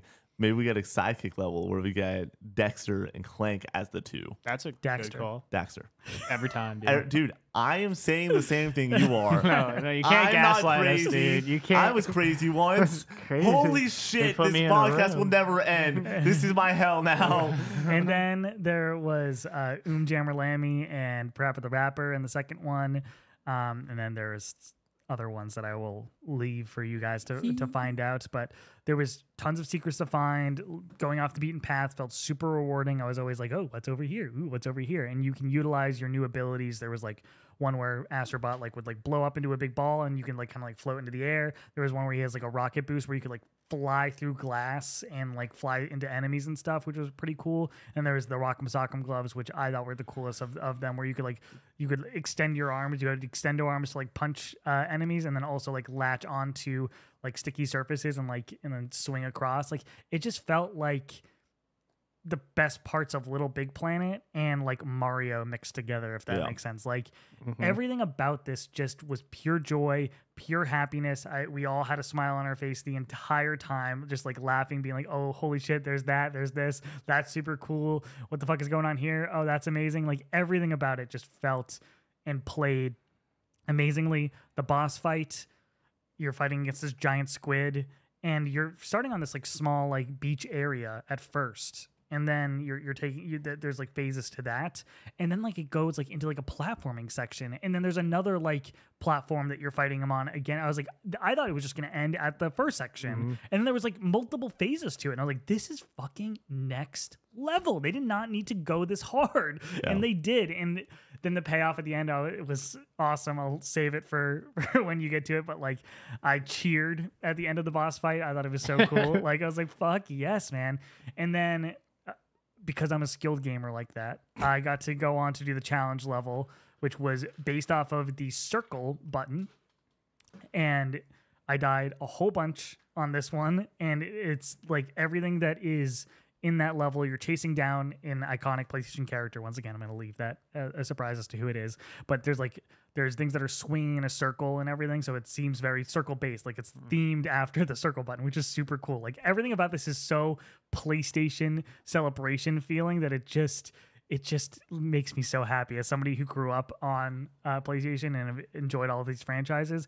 But I died a ton on this, so there's a nice level of challenge there. Am I bad at video games? Yes. So like maybe you'll probably get this like on the first couple tries, but like I did think that there was some level of difficulty here. But after finishing that, the level designer developer who was watching over us came over and was like, hey, like since you got through that pretty quick or whatever, you can, if you go back over here, there's like an asteroid coming in. If you stand in front of that with your character, like on your little ship, it'll spawn another challenge level. And this one was based off of the X button, and same deal, very challenging. Utilized like time manipulation. You could like slow down the level and everything, which was super cool and super creative. Like everything about this was just, it kept getting better and better. I was like, this is fucking awesome. This is fucking awesome. This is fucking awesome. And like, dude, September cannot come soon enough. I can't believe we're close to this. It feels like September's going to be creeping up on us like in no time. So that was a ton of fun. Had a blast. Nick played a little bit of it. Yeah, I got to play like literally a level. Unbelievable. This game's awesome. The couple things. One, played it on the PS5. That everything that we did was on PS5 and not PC or anything like that. They wanted to harp on that, and it is so fucking impressive how good this game is. It is so. It looks visually. It looks amazing. It sounds amazing. The music's unbelievable. It's the music is as good as Playroom, if not better. And Playroom's unbelievable. This is, like Connor said, it's a big dog. It's not. Hey, this is like Sony's has a shit year. I'm more excited for this game than like certain Sony first party bangers. I'm more excited for this game than I was God of War Ragnarok. Yeah, really? Or Spider-Man 2. I really am. Like, I love those games, but like I'm stoked on this, dude. And I genuinely like Connor left this demo and was like, that might have been like the best moment of my fucking life. Yeah, like, I can't believe it. Like growing up on PlayStation giggling, and getting to do this. It's like, what the fuck is my life at this point? It's awesome. It really is. My biggest takeaway before I let Brady talk is we were in the airport talking, and if you want to hear our fun airport stories, wait for the pod tomorrow. But we're in the airport, and Connor and I sort of have a realization. I bring it up. I'm like, there's a chance Astrobot ends up being our game of the year for Co-op 64, even though Connor and I 100% are both giving FF7 Rebirth our number one slot. But if we all have it as our number twos, and then Brady puts FF7 Rebirth at like 4 or 5 or 6 or something, the math can work out where Astrobot would be our game of the year, and I would be okay with it. Yeah, absolutely. I cannot I hope it's that good. From what we played, it is that good. Yeah. This game, I got it on our fantasy critic team once again. If you want to hear some fun stories about that, next episode. But I am like, this could get 95s. Yeah. Like on Metacritic. If this was a Mario game, people would be losing their fucking mind. It's almost disrespectful how people need to go and like be like, oh no, this bot's got it. Like this bot is going. This little guy is about to take Sony to the fucking promised land this year. Right. It is so good. It's my most anticipated game. The fall is fucking stacked now, and we haven't been able to like fully discuss it on a podcast. I'm going to discuss it a little bit right now. We went from having what felt like nothing. We had a big board, and I was like, oh, there's like 5. There was 4 reviews, and then like I missed one with Black Myth. Now the fall is loaded. Booked. Fucking loaded. We're going to be extremely busy, and the best part is we're going to have that season from August 20th to September 6th, where it is It starts out with Black Myth, and then it is Concord, and then it is Secret or Visions of Mana, and then it's Astros. I'm so excited. I'm so ready for it. It's going to be terrific. Alrighty. Brady, do you have any? Yeah. Oh no, you guys pretty much nailed it all on the head. The one thing I would say is that with all these like S tier games that PlayStation puts out, they're also like emotional and like pull your heartstrings, like your God of War, your Last of Us, your Ghost. It's like it's so nice to just have a breath of fresh air and feel like a kid again and just play this game. You said that, and it didn't make it into the edit because the edit on the Astros video was just like so difficult to like construct and everything. But I love that point so much. Let's have some fun. Video games can be fun. This game is so much fun. It needs to be fucking put on a pedestal for being fucking fun. Right. You have a little alfalfa going Okay, yeah. Connor was giving me a look. I don't even Brady, know. little hair. I think it's too late. Oh, there you go. I got it. Yeah, you got it. Nice. Right over there. Next up, we have Lego Horizon Adventures. There isn't a ton to say on this, and we are going along now, so I'm gonna just kind of I'm gonna kind of just rip through this. Yeah, you go. Excellent humor. If you have seen the Lego movies, you know exactly what I'm talking about. We were chuckling the entire time. Were we laughing out loud? No, but we just were having a blast, just being like, "That's cute, that's cute." Ashley Birch returns as Aloy, and she's having a blast in the booth. You can tell. Yeah. There's this base building aspect where you go back to your base camp and you can like put a fucking roller coaster on top of one of the buildings and like change your character's outfits and everything. There's just a great level of whimsicality when it comes to this game. There's like a ability where you saw him in the trailer where it's a hot dog man and he like will pop up a hot dog stand and throw like hot dog bombs or whatever. Yeah. Brady accidentally used it before we could use it in the fight. I was so funny. excited, dude. She was like, "Why'd you drop it?" I was like excited. Hot dog man. But you have your basic, what you've come to know for Horizon. You're scanning the robot dinosaurs and finding their weak points, shooting off their weak points. You can like shoot arrows through fire to do fire damage. There's like different RPG elements where if you use certain abilities, you'll like level up and unlock new things. There's like variety when it comes to the power ups and everything. So I think this game's a ton of fun. I was not sold on it based off of the trailer. I am going to check this out. I think this is definitely going to be a Laura and I game later this year. And this makes sense for what PlayStation is doing and like why they're doing it. If you want to get a younger audience in and get the new generation of gamers to be interested in PlayStation, be interested in Horizon, this is the way to do it. Yep. And I think it's smart. Horizon being a tier-rated game is not extremely accessible for younger people, and it is probably the most readily accessible for their big AAA franchises right now to like get people in the door. Like you can't get kids into The Last of Us. Give me Lego Last of Us, dude. Yeah, give me Lego Bloodborne. Somebody said. I mean, honestly, That's the only fun. chance that Bloodborne's gonna have to get any fucking remastered. So it's cool. Like you can get people in on this and into the story of Horizon, then maybe they'll go check out the full game. So I just want to say before this demo, I would not have been like, we're gonna play this. After this demo, I think all of us were like, we're gonna probably give it a run. And it's on Switch too. Don't forget that. Next up, I went hands-on with the first game from Blumhouse Games, Fear the Spotlight, inspired by PS1 era Resident Evil and Silent Hill type games when it comes to its atmosphere and its adventure game aspects. No combat, no shooties, but you're getting keys, you're getting specific items to progress the story and doing little puzzles like that to try to move on and get more of that story. Super atmospheric, follows two girls sneaking into a school where the school previously had a fire where a bunch of people died. So of course, like it's haunted. They're getting a Ouija board. They call it a spirit board, and they're going to communicate with the undead. Vivian is like the main character that you're playing as. She's like a nerdy like library girl, and I say library girl because she's like the library like employee of the month on the wall. And then Amy is like this goth like cool girl or whatever. So like they're like complete opposite friends or whatever, which was like a cool little dynamic. But they go in, they use the spirit board. Naturally, things go awry. Things start to get weird.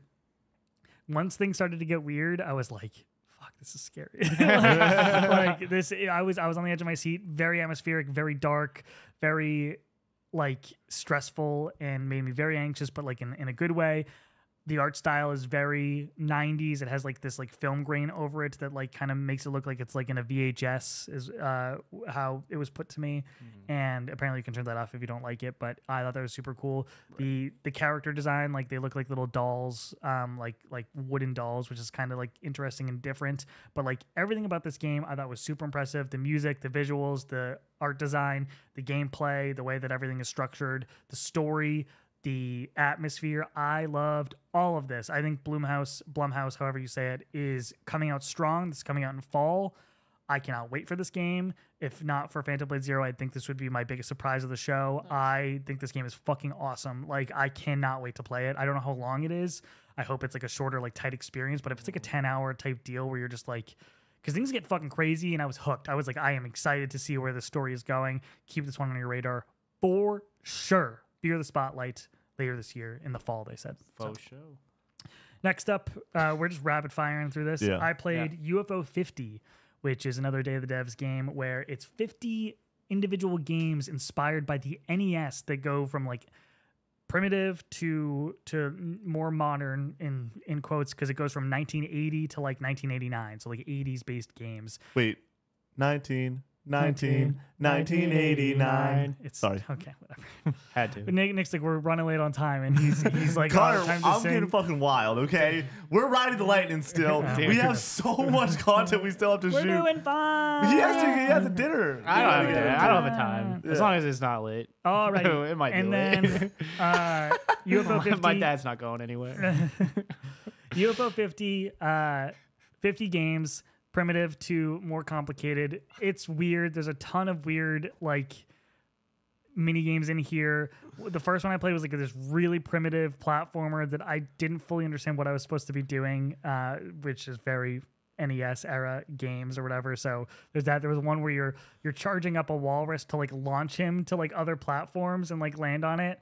So that was kind of weird. Then there's one where it's like samurai Pong, where you're two samurais on each side and you're launching like an onion back and forth, I think is what it was. It was an onion? I watched you do that try to one, score yeah. on each other. There is some competitive modes where you can play with two players. I assume that's one of them. And then there was like a full on like Western themed like cowboy JRPG type deal. Like, so I think there's totally like different levels of like how complicated and how deep some of these are. I don't know if this is my kind of game, just based off of the ones that I played.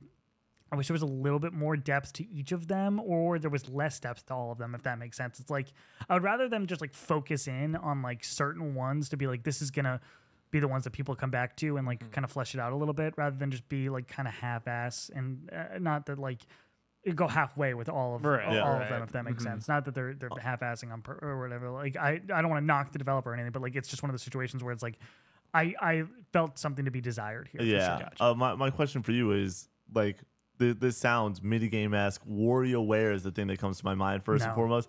Is there not moments that can be created like when you're playing a WarioWare with the minigames that like you have the laughs or you have the back and forth? I don't think so. Just based off the one competitive one that I played, or the one that can be played competitive, it's Pong. So no. Are there all single player games, or are there co-op? There's 20 competitive ones, and then there's 50 non-competitive. Nice. So 20 of the 50 can be played with two people. Okay. And then the rest of them are just you can play on your own. Cool. So that was kind of cool. I like the aesthetic and I like the idea.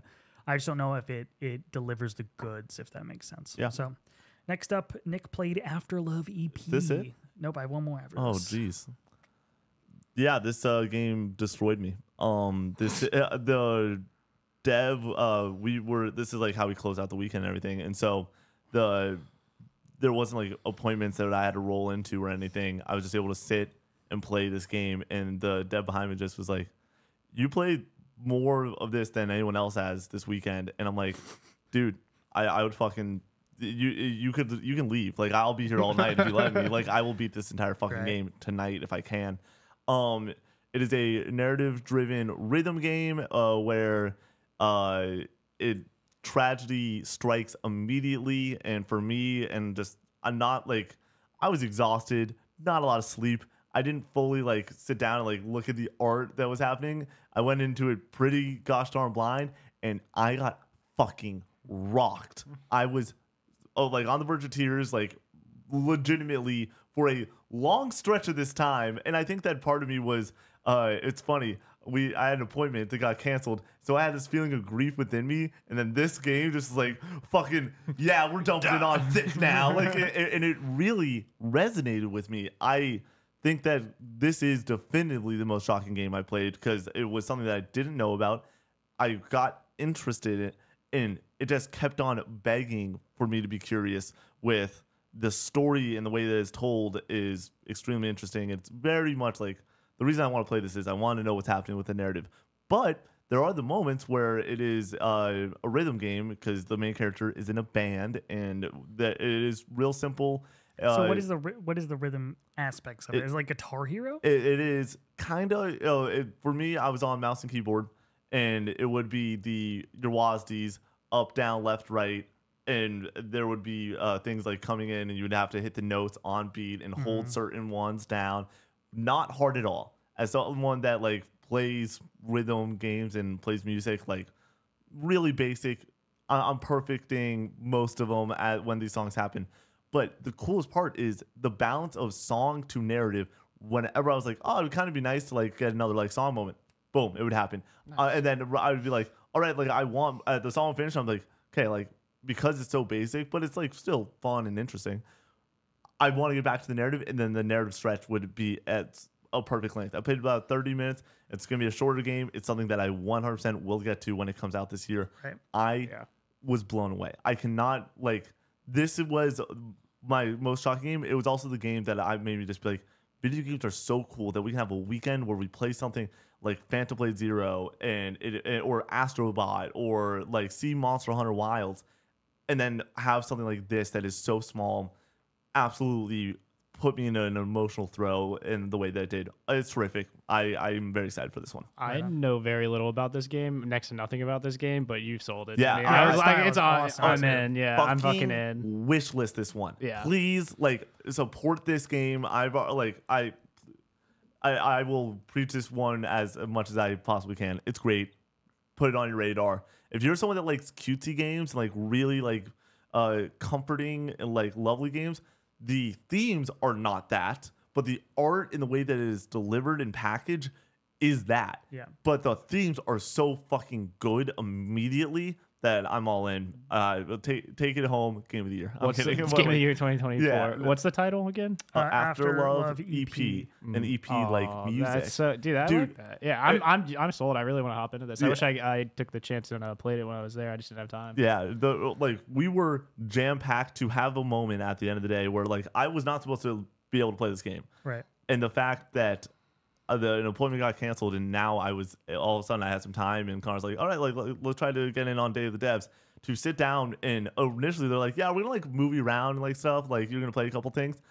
I didn't play anything else. Yeah. I didn't fucking care. Like that's all I wanted to do. I sat down to play my last game or whatever, and I was like, whenever he gets up, just throw him on something else, and he just never got up. Yep. I was like, I'm closing this. Fuck it, I'll go for an hour and a half. Like, close this down. Last game that I played, Phoenix Springs, is a point-and-click adventure game focusing on this woman detective type character. I think her name is Iris. She's looking for her brother. This game, aesthetically, is fucking rad. The way that the allies put it, I think, is the best way to put it, and I've not thought of a better way to do it, so I'm just going to totally take what they said. It's like somebody took a children's book, like The Giving Tree or something like that, and just like photocopied it, and then photocopied it again, and then photocopied it again, and it looks fucking awesome, dude.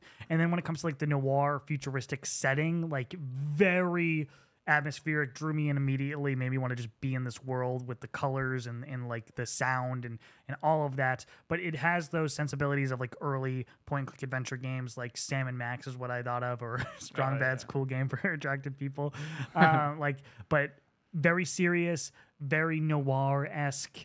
The voice acting is top notch. I'm in love with this character already, and I only got to spend 10 minutes with her. I just want to see where the story is going. You're going to different areas. You're getting different clues to then be able to utilize to like talk to other people about those clues to progress the story. If you like point and click adventure games, keep this one on your radar. I think it is super cool and super interesting. Another one of those situations where it's like, this is the why we get to do this, or like the thing that I love about getting to do this. I love getting to talk about Astrobot, and I love getting to talk about Lego Horizon and Monster Hunter Wilds and Dragon Ball Sparking Zero, but like the smaller games like UFO 50, Fear the Spotlight, Phoenix Springs, Afterlove EP, like these are the games that I'm like, dude, like this is fucking cool. Yeah. Like, that we get to put some of these on your radar and like get you guys to get excited about them, because I'm not even a huge point and click adventure guy, but like I'm gonna check this out because I just really do appreciate what it's going for, the art style, almost everything about it. I'm really in on. For the allies, that was Isla's game of the show, right? Yeah, That's she said she loved it. yeah, which like she went Goaty, and then Huber and Isla for Fear the Spotlight both went Goaty. Like it's gonna be fucking awesome. So I was I'm like, very excited. I was stoked that the guy for Fear the Spotlight, the Blumhouse guy, like he was like, check in at this time, and then he was like, maybe at the end of like everything, check in again. We checked in like 4 times, I feel like, and he was like, I got you right now or whatever. Yeah, like, yes, it was to the point, like we all Saturday and all Sunday just kept on like being like, hey, do you guys spot? And he's like, nope. And we're like, cool. I got to the point that this guy's like, these fucking dudes just really want to play this game. All right. And I felt bad, God. but he was so nice about it. He was very nice. nice. He was so nice. Like, oh my gosh. He was like, come back tomorrow at this time because I'll be here. Yeah. And he was very kind, and the fact that we were able to get it in is awesome. So this was a quick 45-minute pod. We still have a draft we got to do. How long are we this? at? We're at like on the recording like, an hour 40. So Oh my God! Should really? we want to do the draft next pod, or we want to No, we gotta do it for this this one, is yeah. for TikTok. We got to Yeah. do the draft Yeah, for TikTok. yeah, let's do Oh it. my Alrighty. gosh. Do you want me to intro it and then throw it to Brady? sure. I don't know why I turned into Goofy. Sure. Oh man. Brady. I like that it's also a nice easy draft. Like we're not like talking about like the one of the greatest console runs Right. ever. Ready? Good. Wait. No, I'm good. Today, we are drafting PlayStation 3 games. We did one of these recently, but this is the console that we all 3 of us grew up on, because we got Brady here today with us. Brady's going to be joining us. Nick, Brady, Connor. Brady, you're kicking it off. What is your first pick of the PlayStation 3 game draft? I've only done a couple drafts here, but this has got to be the easiest first pick I've ever had. It's my favorite game in my entire life. I love it. Near and dear to my heart. Give me this shirt. Take it off. I'm going The Last of Us. First pick overall. No, nothing else needed. Yeah. Just take it. It's Take it to the bank. It's my second favorite game. I love it. I want it. You have the next pick? No, you got the next pick. Cool. Shit. I don't want the next pick. I want the snake. Snake. Snake eater. I'm gonna. Normally, I try to garner votes. Normally, I try to get like the people on my side. I'm not really doing that with this next pick. I'm choosing the personal one. When I think of the PS3, I think of one man. I think of Nathan Drake. I think of Uncharted 2. The set pieces are epic. Connor, you can take your pick of the litter of the GTAs if you want, but like I cannot let Uncharted 2 go off my board. It's probably the game that got me the most into video games. It is epic. It is the thing that, in my opinion, set the bar of what a action set piece is in the modern generation. Very influential. Love it. Uncharted 2 is my first pick. I'm going to go with my second favorite game of all time for my first overall pick. We're going to go with Mass Effect 2. Excellent characters, excellent combat, great RPG mechanics, excellent story, visuals, all of it just took the series to the next level. One of the greatest games of all time. Mass Effect 2 with my first pick.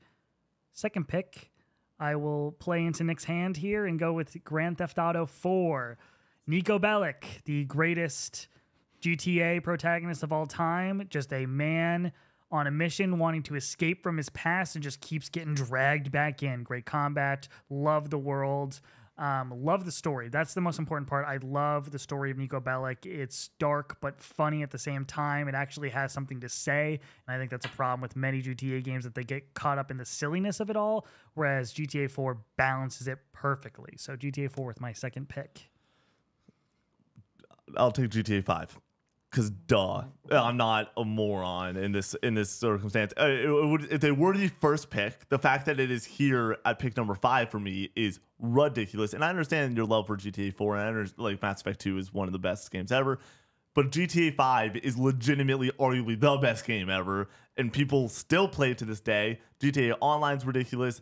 GTA 5, absolutely terrific. One of the most fun, energetic stories out there. It is the complete wild ride that, man, oh man, nobody should do this in real life, so let's just put it in a fucking video game. GTA 5 with my second pick. First thing I voted for most overrated games, GTA. GTA 5. I like sent it to Connor and be like, can you make sure this works? And then I looked at his answers and I was like, what? Wild. So wild. I love great. It. Is it like the best game ever? No. What you're able to do in that game still in 2024, the sandbox is so much fun. I still like would love to. If we want to grab some pizzas and boot up GTA 5 this afternoon, I'd be all in. Yeah, I'd be in. All right. With my second pick in the PlayStation 3 draft, like you said, I usually go for the people when I pick some of my games. Like I go half heart, half try to get the people on my side. But we're going PS3 draft today, which that has my entire heart. So I have to go with my heart on this. There's a lot of good options here. But I'm going to rip this one from underneath Connor because I bet he thought he was going to get this. I'm going to go the Walking Dead Telltale series with my second pick. Why not? Why not us? I actually don't have it on my list because I have The Wolf Among Us over it. That's fair. Yeah. No, yeah, that's 100% fair. But yeah, I'm sticking with that pick. I feel confident. I think even when it comes back around to me, I'll still have amazing picks that I feel so many good PS3 heavy games. that I feel heavy for. So I'm confident. You have another pick? Oh. Hello. Oh, I'm even more confident now. All right. It's easy to go like with your heart and the people with the PS3 because it's all the same for me. Like I love so many of these games, and I've got my Walking Dead. I've got The Last of Us. Don't do it to me, Brady. Let me have it. I want it. I don't even know what you're talking about. Oh no, what am I gonna do? All right. All right. Sorry, I'm panicking. I'm going with my heart this time. I'm not doing it for the people. I'm doing this for me. I'm taking PlayStation All-Stars Battle Royale. Yeah, let's go. I don't care. I win. This is my team. I fucked up. Yeah. I'm going to be 100% honest. I have a title on the PS3. The Last of Us is a masterpiece for me. That's a 10 out of 10. There are so few games that are masterpieces, let alone what I believe to be perfection. Like it's flawless. And this next game that I'm picking is perfection. It is a masterpiece. It is a 10 out of 10.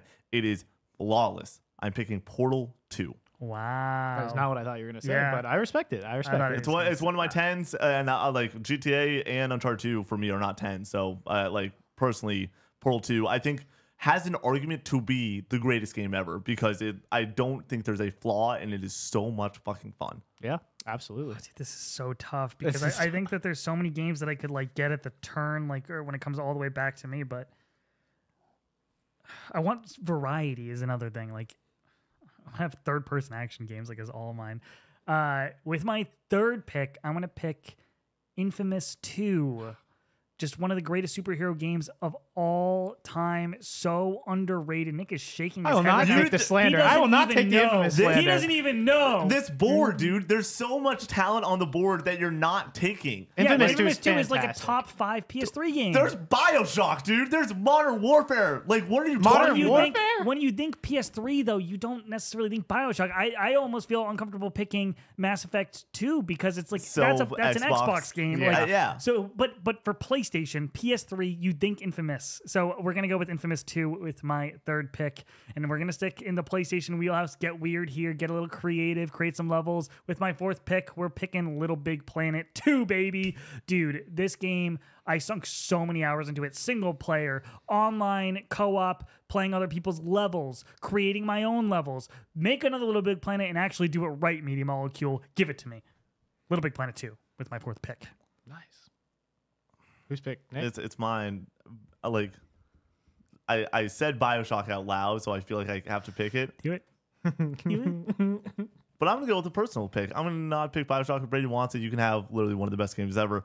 I'm gonna choose Black Ops 2 with my next pick. Are you kidding me? Let me just say some words. Paint a little word picture for you. Hijacked, buried, raid, origins, Mob of the Dead, some of the greatest multiplayer and zombies maps ever constructed. BO2 did the damn thing, and it is one of the greatest games of all time.